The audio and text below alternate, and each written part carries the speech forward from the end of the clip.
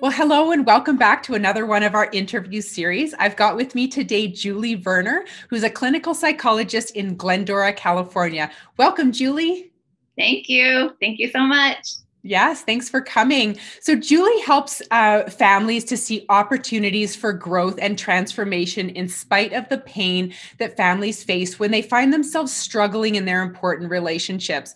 Through compassion and understanding, Julie is committed to helping individuals, couples, and families in turbulent times find their way back to hope, healing, and a new life.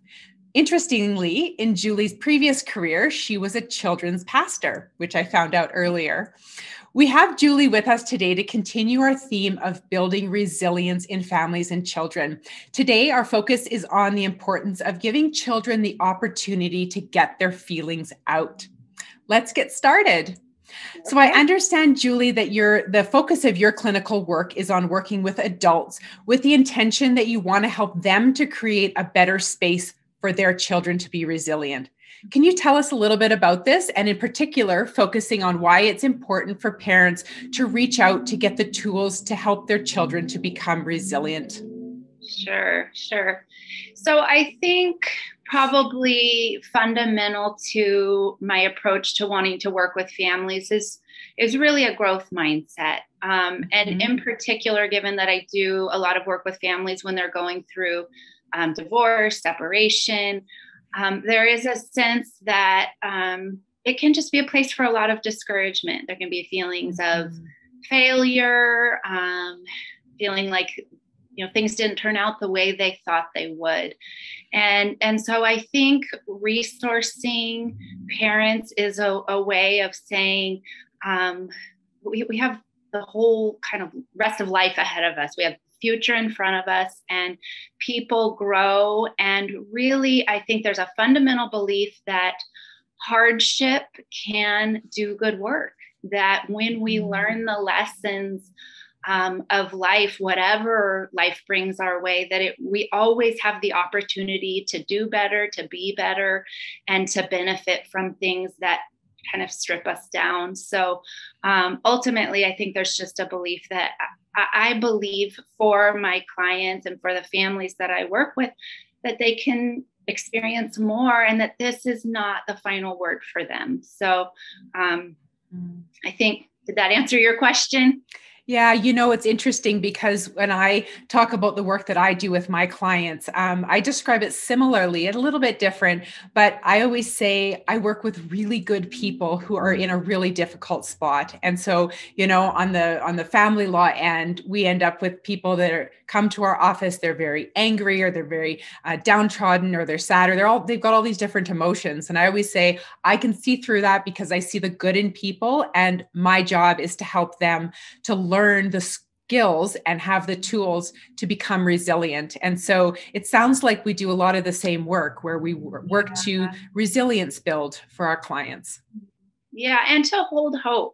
And I think that's the benefit of the work that we do, is we walk through these seasons with families and we see them at the beginning, and then we see them when they grow and learn and heal and recover.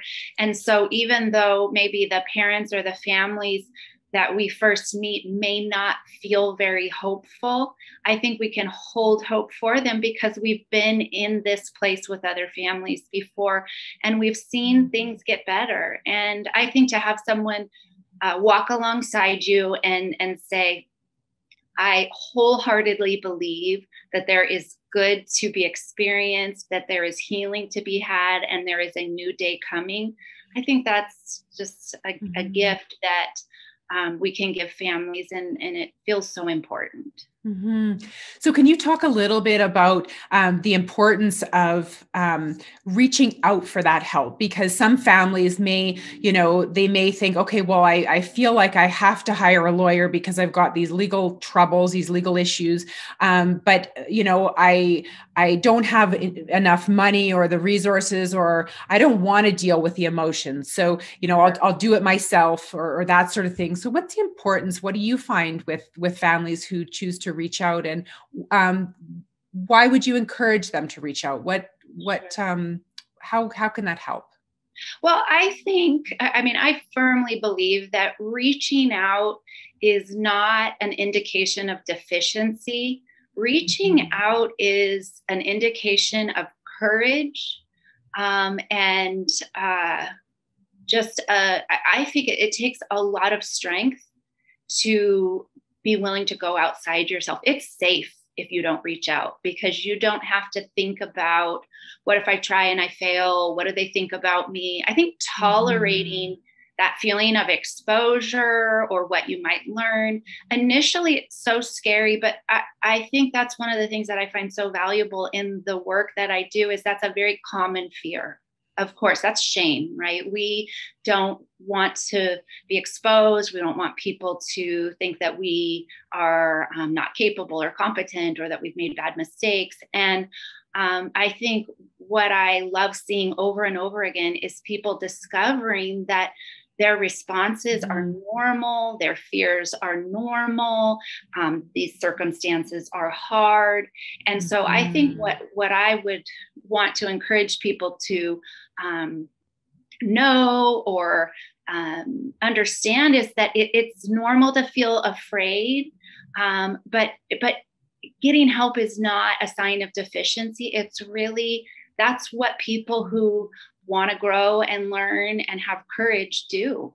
And I think especially when you're looking at issues of divorce or separation, or, I may work with divorcing families all the time. Most of the families I work with, they may have never gone through this before. So this is not realistic for you to think that you know how to do this, that you know what the pitfalls are, that you know what your children need, that you know what a good parenting plan is going. You don't know. You have not done this before.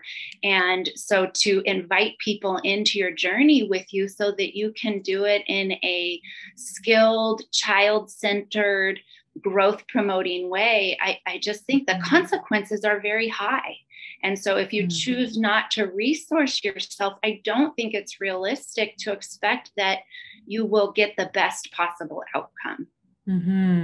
Let's talk a little bit about we were talking earlier about how a lot of your work is with adults as the conduit to the children. And so your work isn't necessarily as frequently directly with children, but part of your passion, as I've understood it, is to help the parents who will then be a conduit to helping the children. And when we were talking earlier, you were talking about the in relation to your history of working with children as a children's pastor, and how that has brought to fruition your passion of working with the adults going through the separation and divorce. Can you tell us a little bit about that conduit piece? Sure.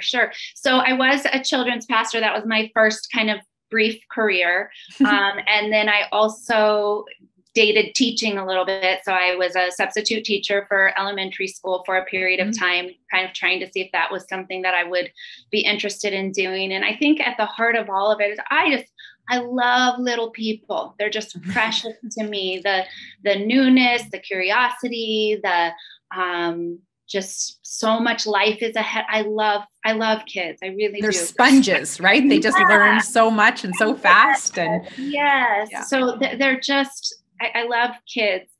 And so I think I was trying to kind of angle, how can I help kids? I want kids to turn out well, and I want them to be happy and healthy and have a good life. And what I found is that really anything I did as a children's pastor, anything I did as a substitute teacher or a babysitter or whatever it was like a drop in the bucket at best to the lives they were living at home with their family.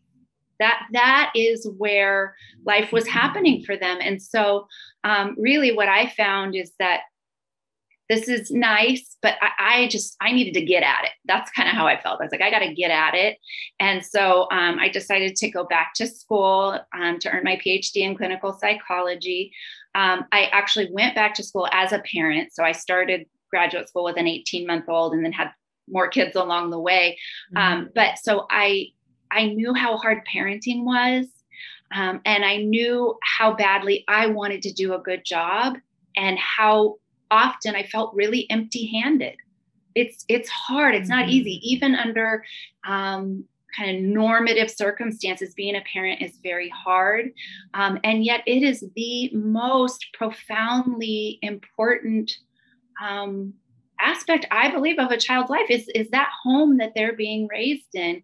And so that's really where I decided, you know what, I have a luxury. I'm simultaneously raising my babies and I'm studying psychology. So I'm going to take advantage of this on behalf of other parents and throw myself into this from a really integrated standpoint. So I'm going to continue to wrestle through the tantrums and wrestle through all the things that come up in raising my own kids. And then I'm going to orient my clinical work and my research around really how do we help these kids. So I did all my master's thesis, my dissertation, were all, parenting behaviors that promote academic achievement, all looking at how the things that parents do promote positive developmental outcomes for children. And really my goal was I want to take this thing that I'm getting to do, which is studying, and I want to do it on behalf of the parents who can't be here, but really need this help. And one of the things I found too is that you can pick up books and it's like, for reals, one book says this, and then the other book will tell you the exact opposite, right? Yes. And it's like, as a parent, that's what like, the heck? Yeah, it's crazy making.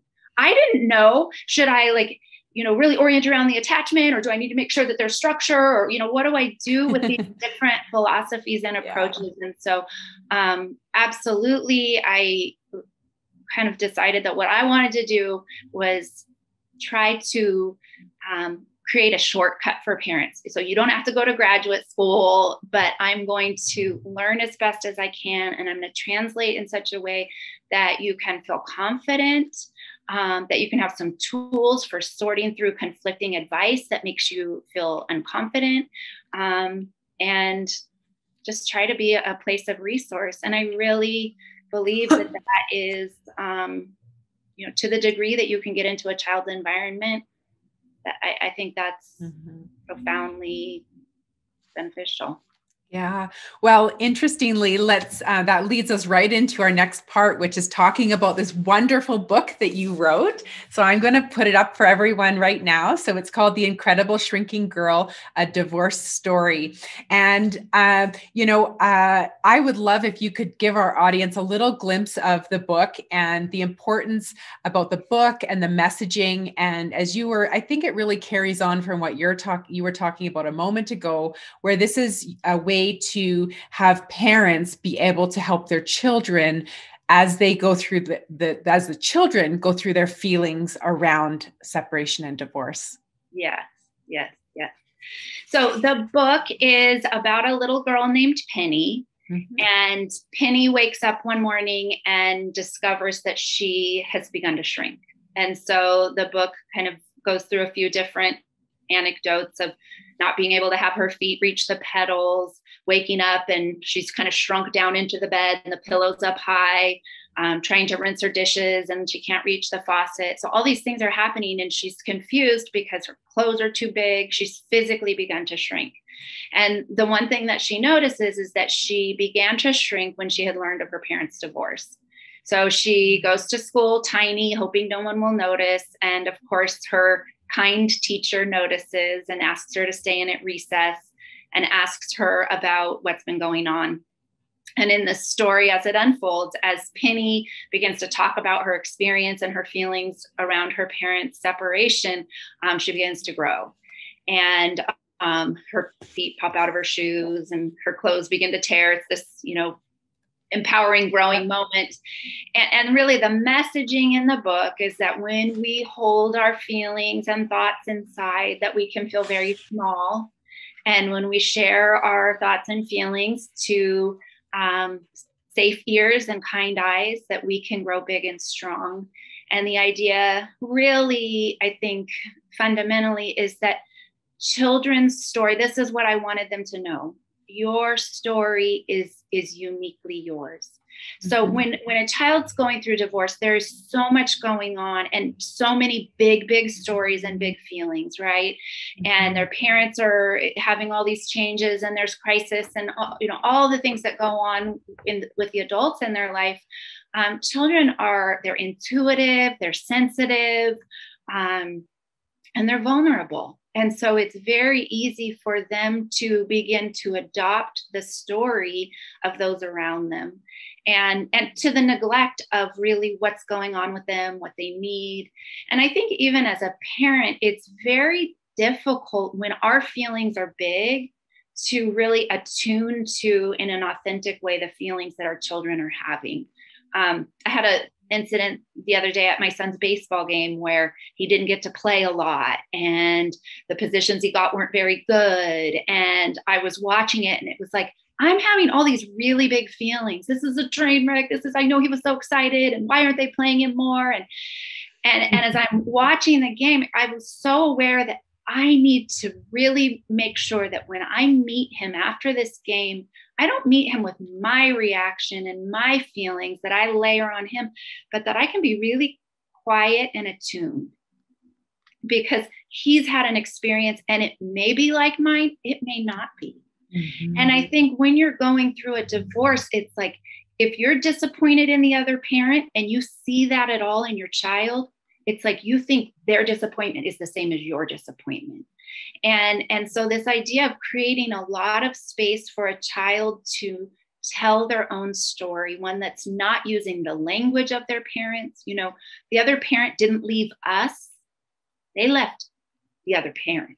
Right. Mm-hmm. And so really creating a space for kids to tell their own story, and one that is based on their thoughts, their feelings, their experiences.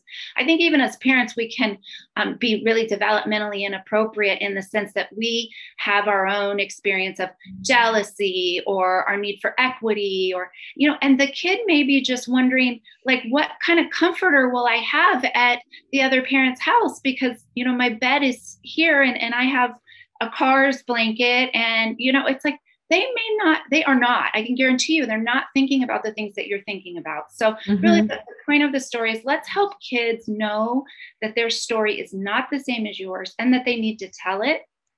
And then, you know, the way I think about a book is, one, therapy is expensive. And so if we can take sound professional advice and put it in the hands of a child for $15, it can offer benefit. So I think just the accessibility of a book, as opposed to some of the other things that they may or may not be able to have at the time of their parents' divorce. And then my fantasy is that parents are reading the book to their children. And so when I'm talking to the children, I'm talking to the parents. And I do believe that parents, this is where they want to be. We're not talking about bad parents who are wrapped up in their own situation. We're talking about parents who are experiencing pain, stress, disappointment, and it's so loud that it can interfere with their ability to tune into their children the way that they want to. Right. Mm-hmm. And so I don't view the parents as these incorrigible enemies. I view the parents as loving the snot out of their kids and trying to juggle adjustment and pain alongside attunement. And that's a really big ask. It's a really big ask. So if putting a story with a hopefully kind of a playful narrative in the hands of the parents just serves as a gentle reminder, a tool to help them think about what their children need, I feel really, really pleased if that's what happens. Yeah, I want to pick one particular page out of the book and read it, if you're okay with that. This is when Mrs. Bennett, who's the teacher, who explains to Penny that she can have her own story. And I picked this page in particular because before I do a lot of different things around kids stuff. And so I always test things out on my children. And so I had my children read this book. And this was the page that my 9-year-old picked out as his. I just asked, what the impact was on you when you read this book. And he said, Mom, I have to read you this page. And so I thought it was impactful for my 9-year-old. And I thought, it would be impactful for our viewers as well. So this is, says, Mrs. Bennett explained to Penny, when your parents decide that they couldn't be married anymore, it was an adult decision for adult reasons. That is their divorce story. She continued, but you have a divorce story too. It's about your thoughts and feelings. and the changes that happen to you when you keep your story inside. You start to feel very small. But when you share your story to safe ears and kind eyes, you grow very strong. And so that was just very impactful. It describes the difference, of course, around going from really little to really big, and the impact of that. And so to me, that was such a beautiful part of the story. Oh, thank you. Yeah. So we do have your link to your book for Amazon Canada and the US right underneath this interview, as well as in our book library for anyone who would like to go and check that out, Julie's book. Can you tell us a little bit about what the inspiration was for writing the book? Yeah, I think just in working with families, I think it was an expression of my empathy. Sometimes children, they just felt like they were becoming invisible. Some of the issues that were being argued over, I just felt like, this isn't really about them. If we're talking about percentage of parenting time, and someone's saying, well, I have 60%, it was like, it was more about their kind of legitimacy as a parent rather than a kind of child-centered statement about what their child needed. And I understand this is such a difficult, painful process, but when the feelings get big and the kids start feeling invisible, it's just sad. It was just sad. And so I started trying to think about, like, I tend to think in images. And so it was like, what is this feeling? What would be the image? And it was really, I thought of shrinking, I thought of invisibility. And so it was, just, I think, seeing kids and feeling like really what's going on for them and what they need was getting missed. And so I wanted to image that in a way that would kind of bring the focus back on them if I could. Interestingly, we talked a little bit about how this book is an important way for parents to start that dialogue with their children about the importance of bringing their story out, and that they have feelings and they need to talk about those feelings. One of the things I wonder if you could comment on is the importance of creating a space for children to talk about their feelings. And when I say that, it's in the context of very often when, parents will talk to their children about the divorce, the fact that the divorce is happening, they'll tell their kids. And then some kids will open up to their parents, and there's some kids that really won't. They'll go inward. They won't talk a lot. And, I'd like to hear your comments on the importance of doing whatever possible to get those feelings out, whether it's to the parents or to another trusted adult. Sure. Yeah, I think because kids are so intuitive, they always know way more than we think that they do. And so sometimes it is very hard for them to get away from this sense of loyalty conflicts. It's hard for them to be able to talk to a parent about how they feel without kind of monitoring it for something that would be hurtful to their parent or suggest an alliance. So there really are, even a very intentional parent, it's not an indictment against the parent if the child won't talk. I think it's important to say that. And so it's not really a matter of will they talk to you or not? And this is some sort of, you're doing a good job or you're not doing a good job. It's just about, they need to be able to talk. And if you find that they seem kind of buttoned up around you, I think it's really important to facilitate other spaces for them to talk. Even if they're talking a lot, they may be telling you what they think you'll want to hear. So I think you can't underestimate this idea of a neutral space. And so whether that's a therapist, or if you have a family member that is kind of objective and not viewed as on a team or, by the child, but finding someone where they really can talk about their experience without feeling any sense of obligation or duty to anybody in their narrative. I think that's really important. That's interesting because, again, with my children as guinea pigs, as I ask them their perspective, I mean, they're, 9, 10, and 11, but they have an amazing perspective that they can share with me as a divorce professional. And so I'll share one more thing. So my daughter was able to say, she was talking about the importance of she used the word trusted adult. And I think that's probably the language that they use in the schools. And so she says it's really important to be able to have that,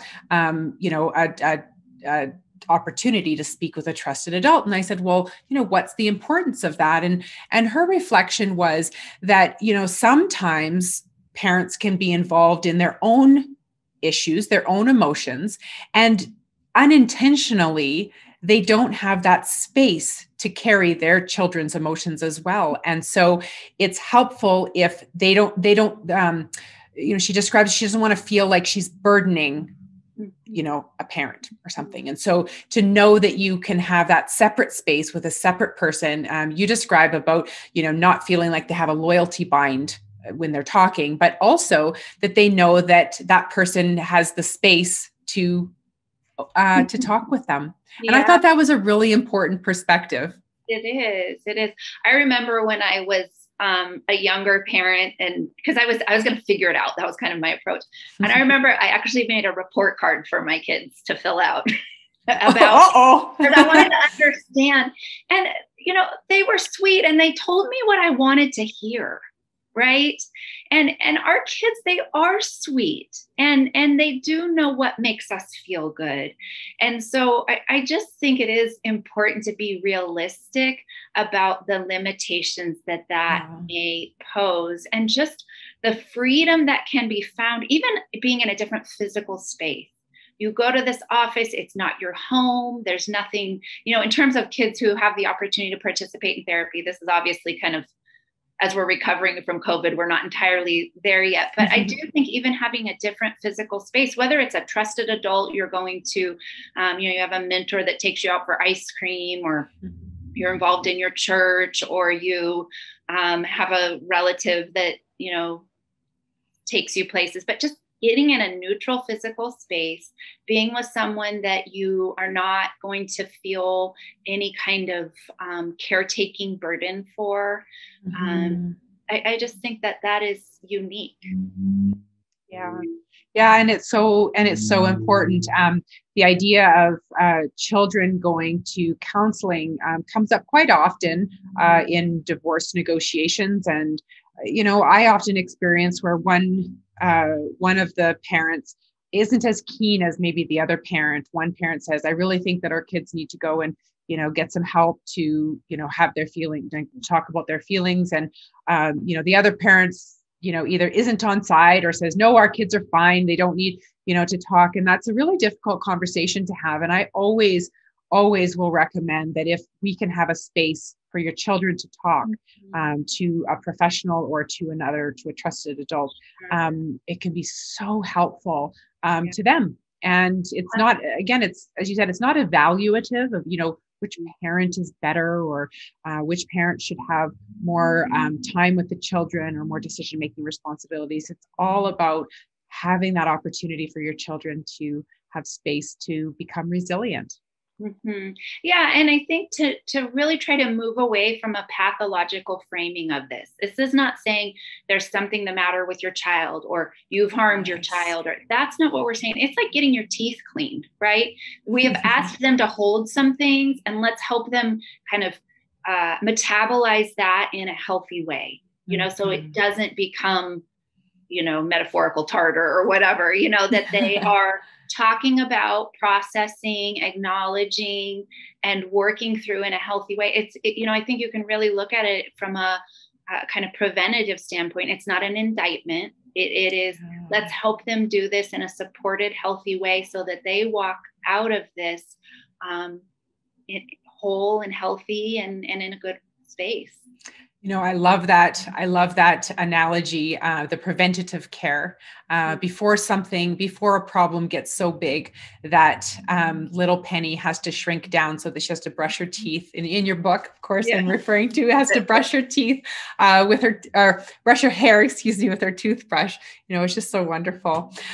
So let's get to my very favorite part of every interview, which is my top 3 tips. Okay. So I'd like to hear your top 3 tips on helping families to build resilience into homes. Okay. So my first one is, and this is probably the most random one, but it's really, you are what you eat, and who you are really matters. Okay. So we're talking about parents. This is the thing that makes me really sad. When I sit down with a parent and it's like the lights have gone out of their countenance. They are eating conflict and battle all the time. The first thing that comes out of their mouth is to orient around, recount, bemoan aspects of their divorce. And I think that it is so important that parents find ways to disengage from the conflict, to maintain hobbies, friendships, eat your vegetables. Those are the healthy aspects of being a healthy person, having things in your life that you enjoy and allow you to feel good. Let go of the conflict. It's like if you eat hamburgers and French fries 3 times a day, you will look like you eat hamburgers and French fries 3 times a day. And these parents, the fact that they wear in their countenance fighting, that is not, your kids see that. That does not help you to be a good parent. So that piece of self-care, of balance, of trying to set aside conflict and do things that are good for you, that would be one of my probably biggest pieces of advice. And the interesting thing, a lot of the things you describe in there about divorce wellness and personal wellness during a divorce process, and the people that you surround yourself with. These are exactly the modules that I've got in our course at Up a Notch Learning, our foundational course, which is called Healthy Thriving Families 101. And it's got 7 modules in it. And it's really designed for families who are just starting their separation process.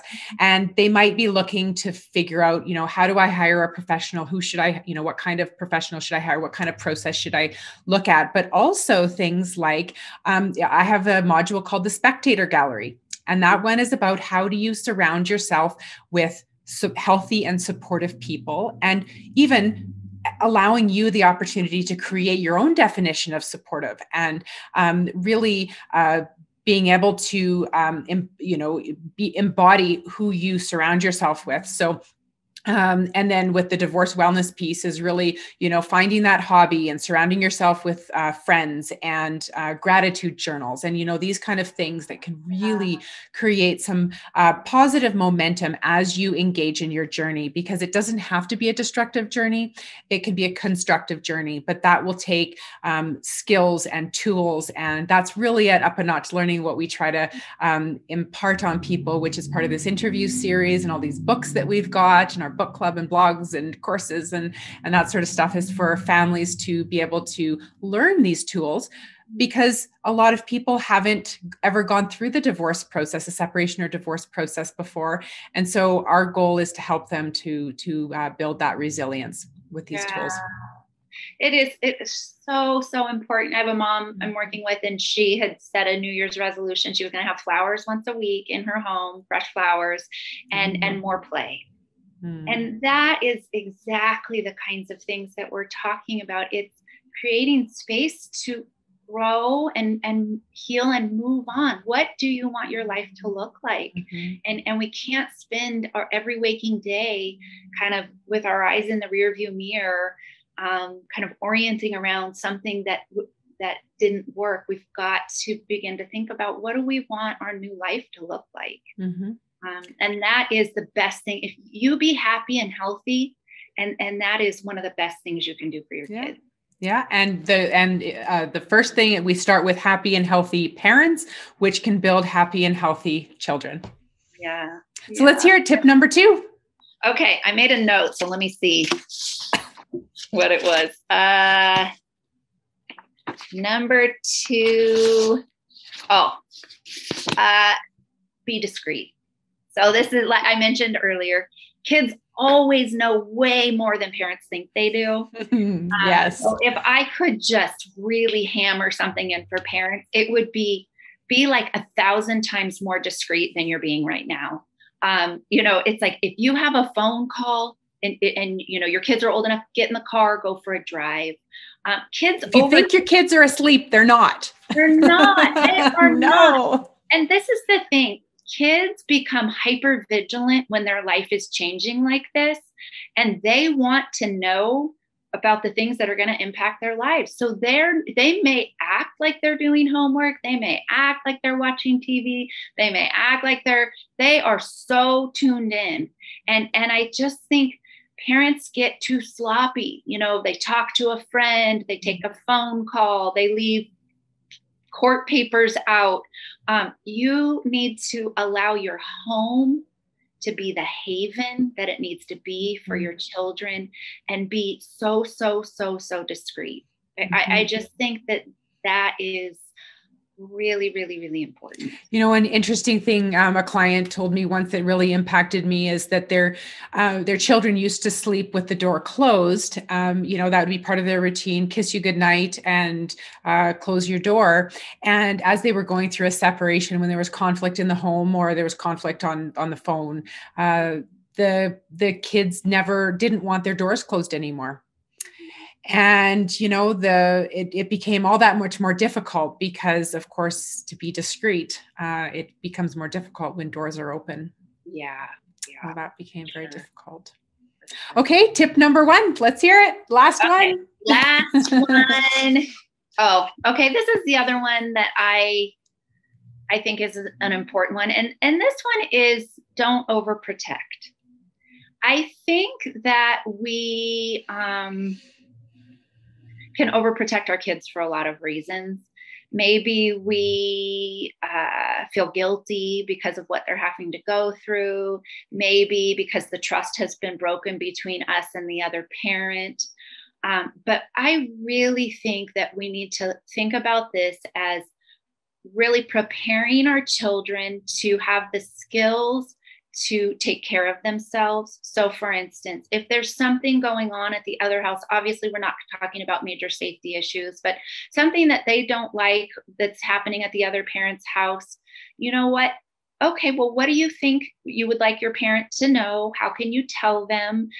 Equipping them to ask for what they need.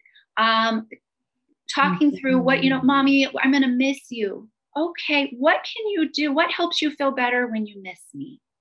Do you like to have this teddy bear? What about if before you go to bed, you look out the window and you look at the moon? Because you know what? The moon you see is the same moon I see at my house. But this idea of teaching them to ask for what they need, think about what helps them feel better. When we try to coach the other parent and get kind of what I would say is overprotective, we don't help them. We deprive them of a learning opportunity. We underestimate their abilities, and then we contribute to the conflict, which is the absolute worst thing that we could do for them. I've said, if your other parent were to, if we were to line up all the potential parent coaches for them in the entire world, it put them in a line of like most preferred to least preferred, there is a very good chance that you would be at the very end of the line. They don't want you telling them how to parent. They want to figure out how to do this, how they want to. They want people helping them who are supportive of them, sympathetic to them, loyal to them. And so I do think that this idea of getting over involved and really underestimating what your kids can learn to do, it creates a lot of problems. Yeah. Yeah. No, that's interesting. And, that often happens in my work with, divorce negotiations or, you know, I do a lot of mediation. And so, for example, if I say something, it will be heard. But if the other spouse says, if the spouse says, one spouse says something to the other, it doesn't get heard because they don't have those ears. They don't want to listen to the other spouse. And so trying to figure out ways to give your children the tools to be able to resolve things so that it doesn't cause the conflict to escalate, because that can be really hard if you're trying to give those ideas or those tips to the other parent, and then they don't want to listen to it. And then, as you say, it feels like coaching. Yeah. And you're the last person they want to hear from. They don't. And I think this is another piece where a child's therapist really can be helpful, because it is I think it requires a fair amount of discernment to coach a child about how to interact with the other parent and not pollute it with what's going on for you. And so I think this is where, even if, there's something that's going on, to be able to tell the child's therapist, they, don't like the food that their dad prepares or their mom prepares, whatever the issue is. Can you coach them through how to talk to their parent and ask for what they need? And then that can create a little more neutral, safe space. And then the child even can maybe receive in a different way, because it's definitely tricky to kind of take on that role in a way that is safe for the child and not kind of impacted by your own perception and your own pain. Kind of, we're always going to kind of, I don't know, always, but often we really underestimate the other parent and tend to see them according to our own pain, disappointment, the ways that they weren't who we wanted them to be. It's very hard to not do that. But yeah, I think that overprotecting piece creates just loads and loads and loads of problems. And kids can just do so much more than we give them credit for. Yes, absolutely. As my children always say, Mom, you're teaching us independence. Yes, that's how I was raised, and that's how I'm gonna teach you as well, is to teach you to be independent and to learn these kind of things. So, Julie, I really appreciate you joining us today, and our viewers are going to get so much out of being able to listen to all of your advice. And once again, I'll put up your book. And remember, there's a link to it right under the video, and it's also in our book club. So I encourage you to check it out. And thanks again so much for joining us, Julie. Thank you so much for having me. And thank you for everything that you're doing. I think we need good, positive, supportive voices to help families get from point A to point B in a way that is constructive and healthy. And so I so value the work that you're doing. And so thank you. Thank you. And it's wonderful because there's so many experts worldwide, and our goal at Up a Notch Learning is to have all of them, as many as possible, contribute their little piece of expertise into our community, because it's really about skill building for families, and all of these little nuggets that families can take, whether they listen to the entire interview, or they listen to a little chunk of it, or they do a few things here and there within our portal. We're always so pleased that we can contribute to some positive and constructive information, as you say, as they're getting all sorts of conflicting information out there. We hope that the one thing that is consistent within our platform is positive and constructive only information. Yeah, wonderful. Yeah. So thanks again so much. And we'll see you again soon, Julie. Sounds good. Thank you.